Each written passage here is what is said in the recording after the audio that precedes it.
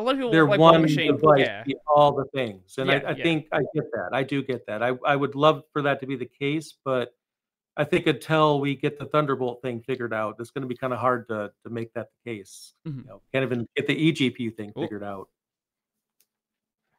Sorry, I think the for anyone just listening, some of the lights went out. sorry about that. My home assistant decided my TV needed to go off And and that all the brought your lights studio lights. down? Yeah, it was like, "Oh, you should stop working now. Interesting. I didn't know that I didn't turn that off before we started. I apologize about that. That's So you've my done a you lot need of to home stop automation working stuff too." then, I guess. Oh, yeah. I definitely do, but this one needs a little bit of work because it interrupted, your episode here, No, so this is that's actually not perfect. Tell me about your home automation. I've not even considered doing any of this. What's that? Tell You me had about no your home idea about automation. what? Yeah, tell me what you've done. What you got going Yeah, on? let me go ahead and get the recording lights back on, and I will tell you all about it. There we go. Okay, now they're back. Alright, so it's a project that's kind of on pause right now, Mhm, but it's mostly done. I would say it's probably like 80, 90% done. So I wouldn't say there's anything too amazing, mhm, but my cameras are automated with it for recording. Wake on LAN for the recording PC. So I guess that's pretty cool. Like it's mostly lights, cameras. I automate when the lights go on, go off. I like to map things to the sunset, sunrise plus 1 hour usually works best for me.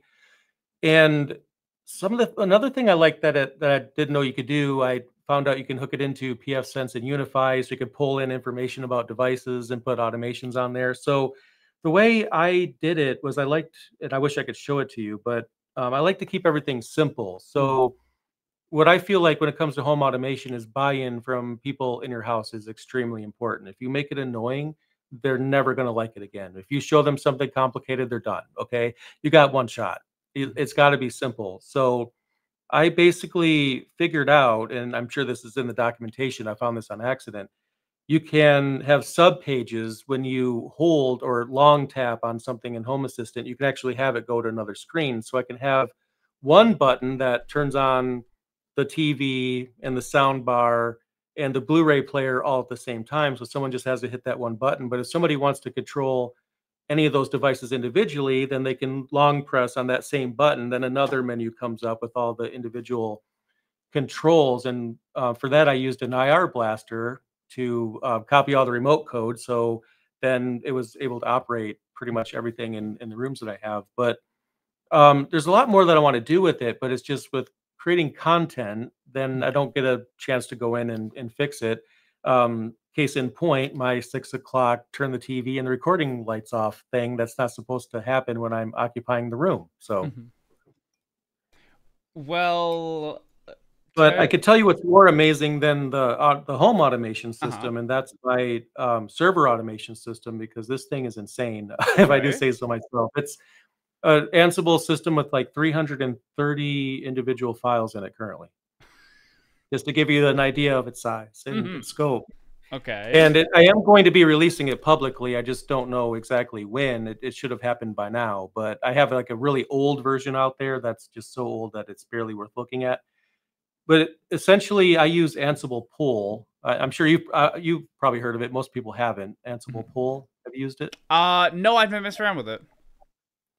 It's the only way I'll use Ansible now. Mhm, And I know a lot of people will roll their eyes when I say that, but when you have servers, laptops, and desktops, and you're managing all three with one Ansible, setup, mhm, essentially, I call it NodeForge, which is my internal name for it. And it operates differently depending on which one it's on, but the problem is if I have, like, an Ansible server, my laptop's in my bag, then I'm gonna get errors that it can't configure my laptop. Well, yeah, my laptop's in my bag, of course you can't get to it, it's not supposed to be configured right now, and that was kinda hard to figure out how to make it so that it didn't care if something could be off or if something wasn't supposed to be off and it was, that I needed to be alerted on it. So mhm, with Ansible Pull, I can give it a Git repository and say, run this localhost. So it's just Ansible Pull, I think it's dash uppercase U off the top of my head, and then a Git repository URL. And inside that repository should be a file named local.yml, and that's like the file it'll run. So every machine basically checks that out and runs it against themselves. But if you add the -O option, it changes it to only if you have made a commit. So Mhm. it's not going to do anything unless you've actually made a commit to the Git repository. So you don't have Ansible jobs running over and over again when they don't need to be. You can make it so that you push a change out to your repository, and then all of your machines will download them and run them.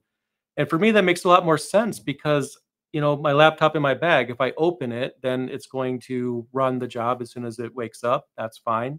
And then I use healthchecks.io to let me know if any of them haven't checked in a long time, then I could go in and find out. So that way nobody can quietly fail either. And I think I've spent 2 or 3 years, I've been exclusively Ansible pull. Wow. For anyone who And doesn't know, just quick explanation of what Ansible is. oh, for me, yeah. So Ansible is a configuration management solution similar to Chef and Puppet, but where it really excels is that it's much more lightweight. Whereas with Chef and Puppet, you have an agent that you install, you have a server where your configs are stored.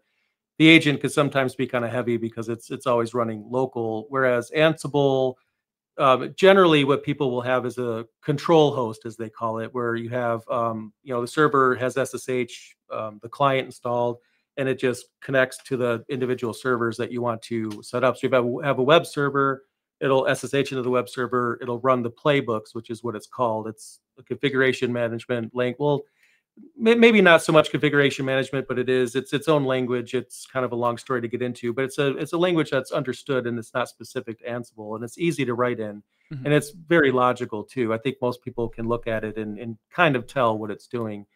They don't have to know a programming languages. So with that simplicity and the fact that it doesn't need an agent because it's just connecting to individual machines, I feel like that gives it a major edge over those other solutions. Mhm. But on my end, I use Ansible pull, which is this additional binary that you get if you install Ansible. So if you have Ansible installed, you already have this.